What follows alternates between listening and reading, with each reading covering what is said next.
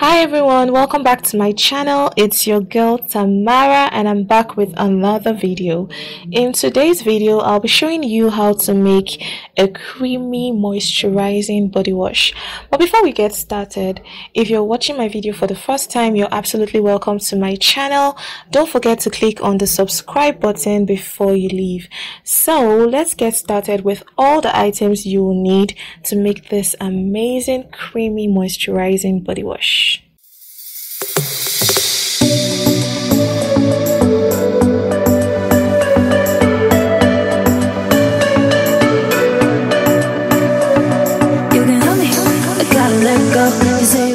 First of all, you need an organic unrefined shea butter.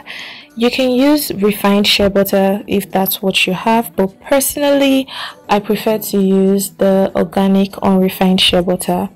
You also need any moisturizing oil of your choice. You can use sweet almond oil, you can use jojoba oil, you can use castor oil or olive oil. It's completely up to you, but I'm using coconut oil for the fact that it is a very good moisturizing oil and it's good for the skin, it's great for the skin, and it's also what I have on hand right now, so that's what I'm going to use.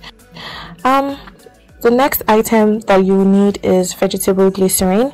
Vegetable glycerin is a great natural ingredient that adds a long-lasting moisturizing feel to many skincare products. You also need liquid castile soap base.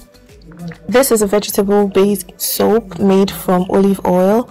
It's available in both solid and liquid forms, but for this recipe you'll be needing the liquid castile soap base, either the scented one or the unscented. This castile soap base that I'm using is unscented. You also need deionized water, or if you don't have any access to deionized water, you can just use tap water. It's completely fine. And you'll also be needing xanthan gum as well. This xanthan gum is going to be used for its thickening effect for this body wash. You'll also be needing several essential oils. You can use any essential oil that you want. For this recipe, I'm going to be using lemongrass, sweet orange and lavender essential oil. So let's not forget the empty container for storing the body wash in, and also the immersion blender to make sure that the formulation is completely homogenized.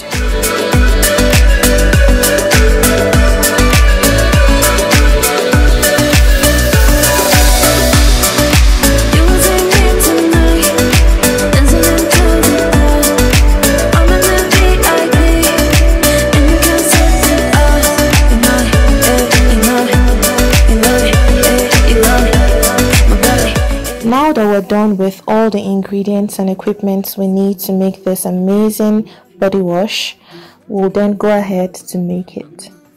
First thing you need to do is to add 2 tablespoons of melted shea butter.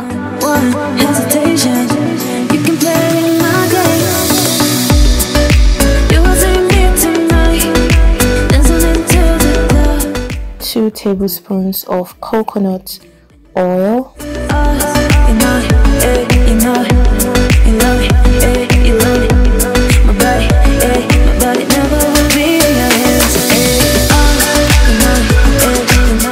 And 1 tablespoon of vegetable glycerin into a bowl.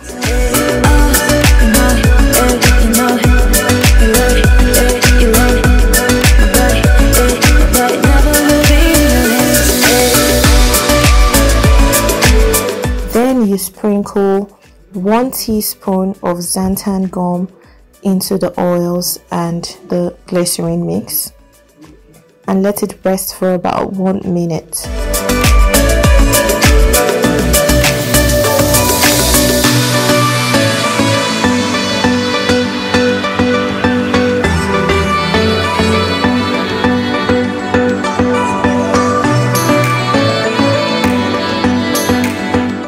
After 1 minute, the xanthan gum should sink into the liquid, and then you transfer into a bigger bowl, and then you blend using an immersion blender to make sure that the mixture is homogenized.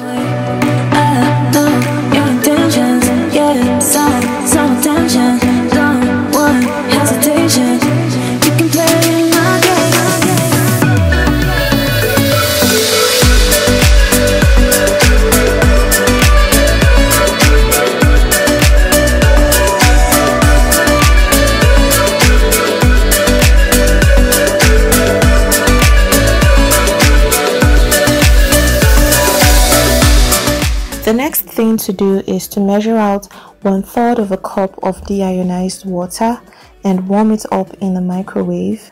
Also measure out 1/3 of a cup of castile soap, and then you pour the water and the castile soap into the mixture, and then using the blender you blend for another 1 to 2 minutes, making sure that the mixture is homogenized. While you're doing this, the mixture will turn into a creamy lotion-like consistency.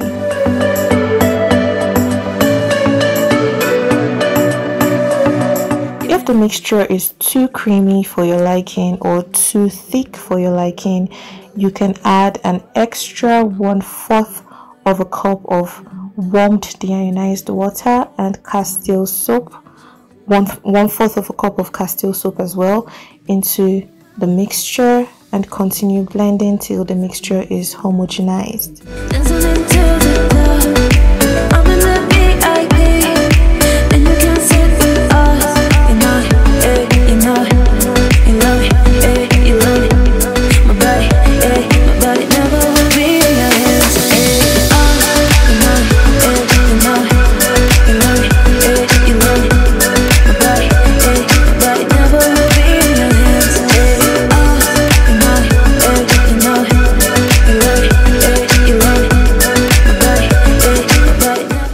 After that, you have to transfer the body wash into the container, and since it's very creamy and it won't be easy to pour directly into the bottle, I'll be using a piping bag to transfer the body wash into the empty container. Just a quick note, this body wash that I've made is only for a few days, and that's why I've not added any preservative. But if you're going to make this in larger quantities, that means if you intend to use this product for a very long time, or you intend to sell this product, then you definitely have to use preservatives in this recipe. The ingredients that I used can be easily gotten from Amazon or eBay, so I'll leave a link to all the ingredients including the preservatives in the description box below. So now that that's done, it's demonstration time. So my friends, we've come to the end of today's video. I hope you guys loved it, and if you found this video helpful or informative in any way, do not hesitate to give me a thumbs up or like this video before you leave. Don't also forget to share this video with your friends and family and every person you think would need to see this video. I love you guys. Don't forget to subscribe to my channel. If you've got any questions or comments, let me know in the comment section below. I will always engage you guys in the comment section, and don't also forget to push that post notification bell so you don't miss out on any of my future uploads. I love you guys. I'll see you guys in my next video. Bye.